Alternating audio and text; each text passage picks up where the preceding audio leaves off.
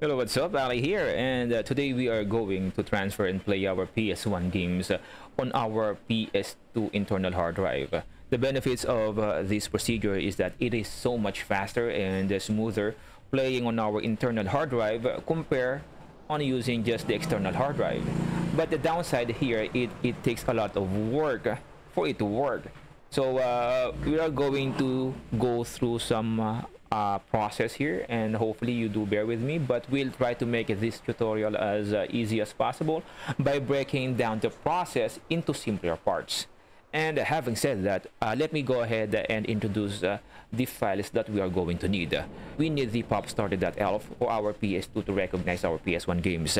And we need the updated OPL loader in case your OPL version does not support PS1 games yet. We need the updated U-Launcher in case your U-Launcher does not support creating a directory on your PS2 hard drive.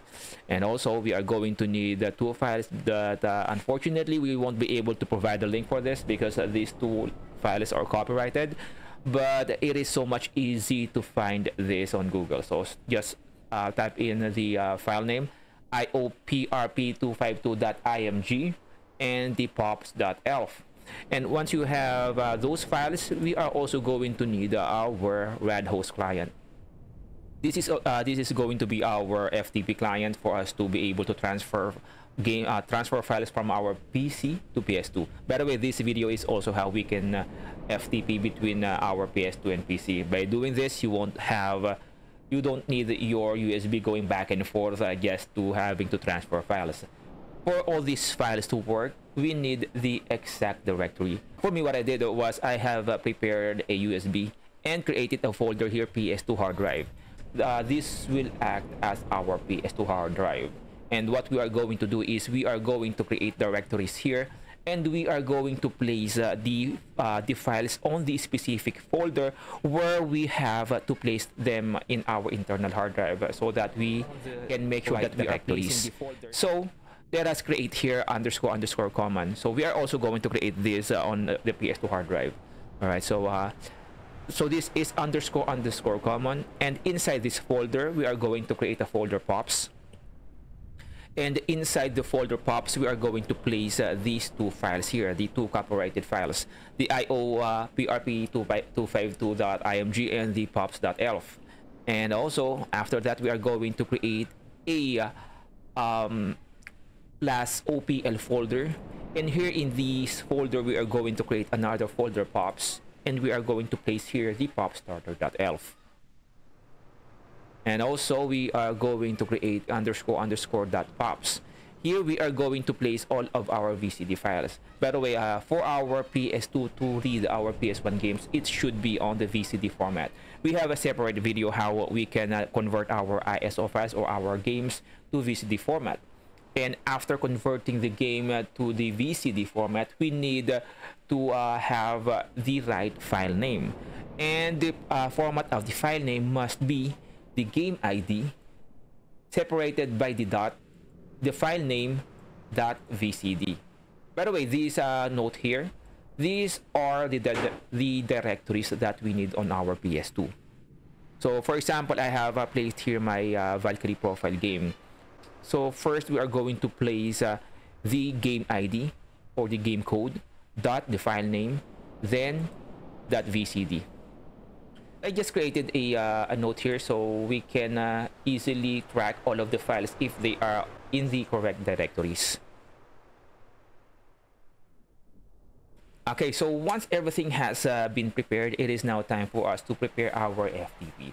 And to do that, we need our PS2 IP address.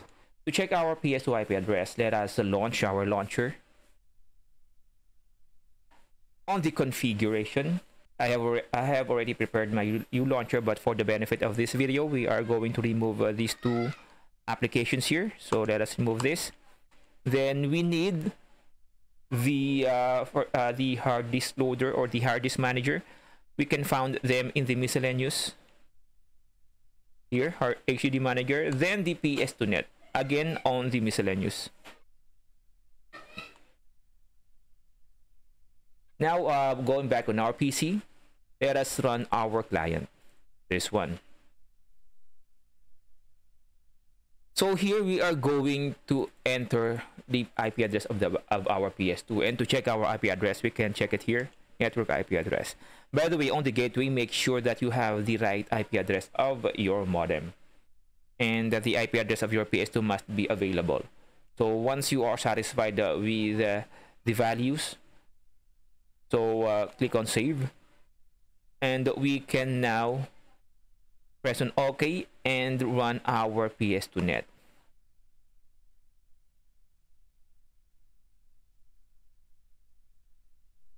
Alright, and here on our client, we can place here the directories that can be accessed by our PS2. So we placed here the folder that we created that will act as our PS2 internal hard drive, so it will be easier to recognize the right directories. So you can just drag and drop the folder here. And we also place the directory of our PS1 games. So also again, to be able to access them directly on our PS2. So just drag and drop the directory on the client. And you will see here the red sign because it is not yet connected. If it's not turning green, you can just play around with the file browser, checking the host. And if it's still not turning green, you may go ahead and relaunch the application, but it's now green. So that means that we are now able to check the directory from our PC. So let us check our host, and here are the directories. So from here, we may now be able to transfer our files from PC to PS2. It's so much easier compared to just using the USB. But if you prefer using USB, then you can just check on the file browser, then plug in your USB, and you may find the contents of your USB here on the mask. And once everything has been set, let us go ahead and run our hard drive manager.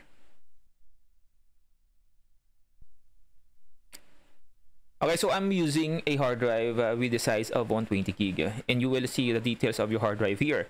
So to be able to format our hard drive, just press on R1, then create, then format, and wait for it to finish. So I just formatted it, but let us format it again. And once the format has been completed, we may now be able to start or create a partition. We'll first create a partition that will be used for our PS1 games. And to create a partition, click on R1, then create. For the PS1 games, we need a partition named underscore dot pops. So you can see that here on our note. This is a directory of our PS1 games. I'm sorry, I forgot to place your dot. There you go.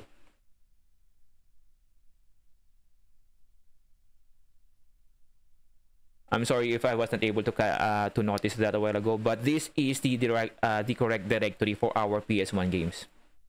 Underscore, then pops. Then enter.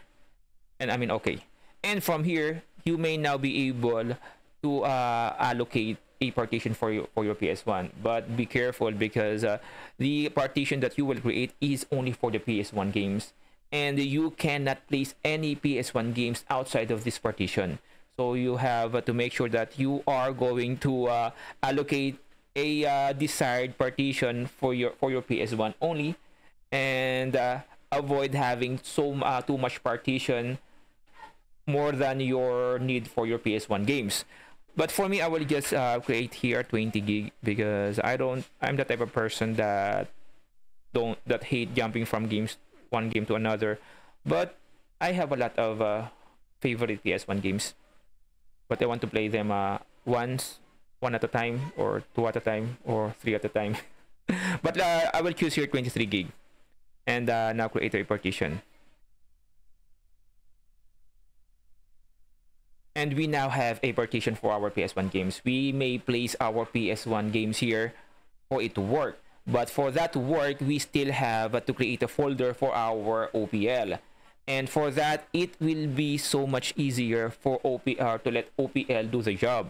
So let us first run our OPL. And on our OPL, click on settings and make sure that this one, hard drive or HDD device start mode, is on auto. And also PS1 games display mode is on auto. Then click on OK. Then click on save. This will create the folders that we need for our OPL. And once that has been done, we may now go back to our U launcher.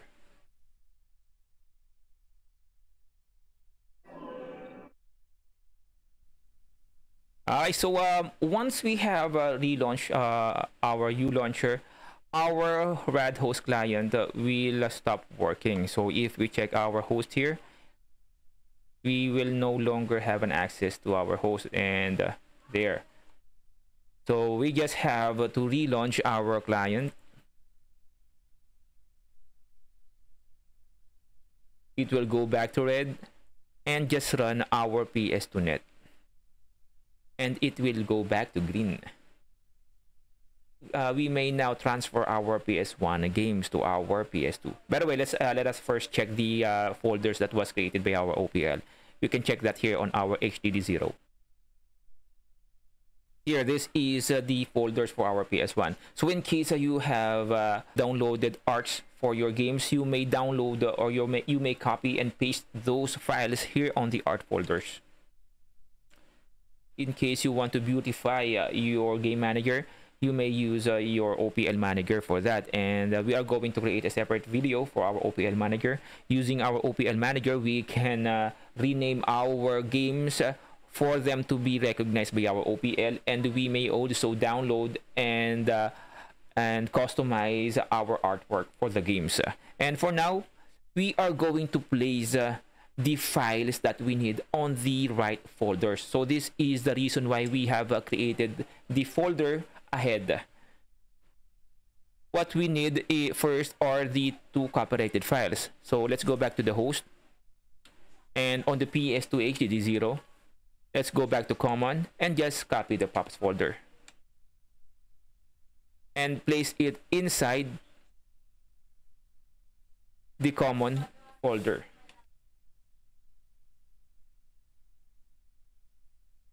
And if we check it here are the two files. Then we need the Popstarter.elf. We will see that on our POPS folder, the plus POPS here. Copy the POPS folder, the whole POPS folder, and paste it in the OPL folder. And we can see here the POPS folder with the Popstarter.elf.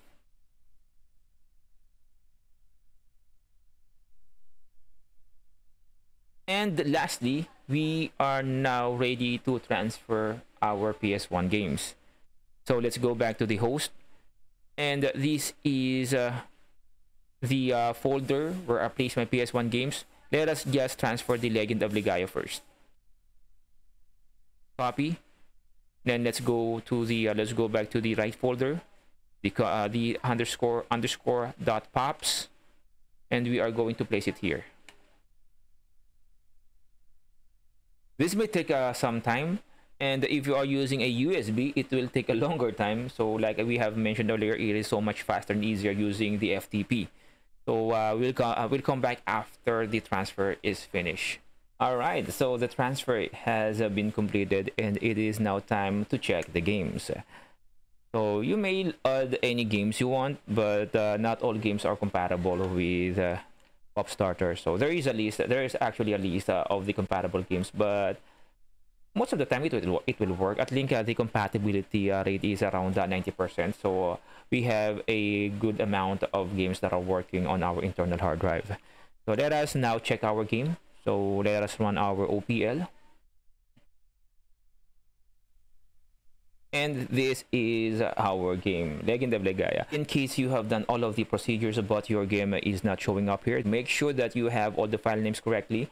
Make sure that you have placed all of the files on the right folders. In case the game is not showing here, then here is our guide for the directories. Just follow all of these directories, and you can make sure that you will see your games here. And let us first check the game.